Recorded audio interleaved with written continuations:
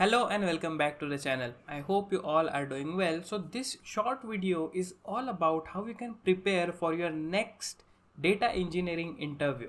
So here we are going to go over some of the tips and the strategies to really shine in front of the recruiters.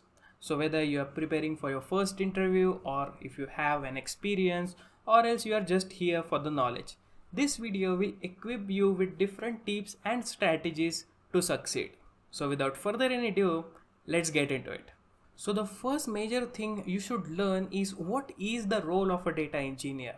So basically data engineers are the data architects of every data driven organization. So they're responsible for designing, building as well as maintaining the complex data pipelines which converts a raw or unprocessed data into some valuable insights. So knowing your role is very crucial to get success for your next data engineering interview. So the next thing will be like your resume. So your resume and portfolio will be your first impression. So that will be the place where you can shine in front of the recruiters and increase your chances to get screened in for some of the biggest tech companies in the world today. So you have to mention all the technologies, the relevant projects as well as the experience, and you have to be truthful in your resume. So if you have some past experience, you can add and describe your relevant projects in the data engineering field, or else if you are just getting started, you can also showcase your personal projects and also give it a link of GitHub repository in the resume so that the interviewer can go ahead and see your work without any issues. And the next thing will be like data engineering is quite a technical role. So you have to start with the basic ones, like you have to review your SQL skills, Python or Java, whatever language you're using, as well as you have to clean your concepts of ETL processes, data warehousing concepts, because many big tech companies will ask you the basic knowledge, and that is the weak spot of every data engineer out there.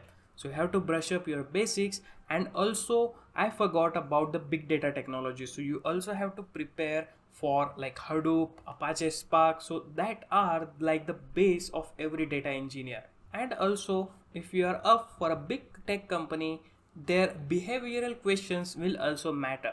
So you have to like prepare the anecdote that will demonstrate your teamwork capability as well as like your problem solving ability. So you have to think about the STAR method, which is really popular in these behavioral questions. So which is consist of a situation, then the task, the action as well as the result. So that method will really help you to succeed at the behavioral questions. Also you should be having like a latest industry knowledge. So you should know about like the data privacy, the new cloud technologies in the market, and what technologies are replacing the conventional methods. So since you already know that Kubernetes, Docker are taking the tech world and the data engineering world by storm, so you have to have a clear idea about what are the new trends in the market today, because many companies will adapt to these new changes very rapidly, and if you are up for that company, then you should be having the knowledge of that.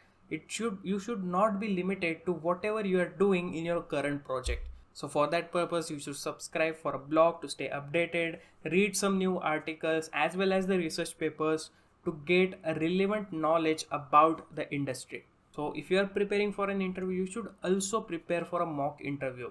So you can work with your friends or peers and gain some knowledge from them as well, and do collaboration with them and do some mock interviews, as well as they should be knowing some things that you don't know, so you can exchange the knowledge as well, which will boost your confidence and also increase the chances of getting your dream job.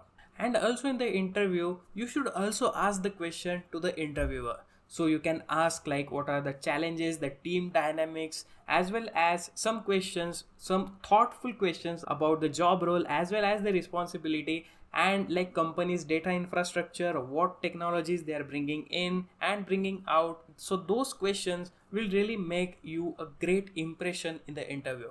And also on the big day, which is like the interview day, so on that day you should dress professionally, also arrive early, and if you are having like a virtual interview, then your tech setup would be flawless. So you should be having a good microphone as well as the camera quality and the great bandwidth, so that there will not be any issues in your technical interview.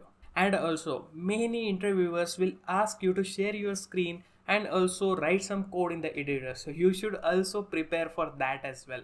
So you should be having the required tools and setup in your system so that it will not waste your time in the interview. So we talk about everything, the technical stuff, the resume, blah blah, but the mindset is everything. So believe in your skills as well as the experience.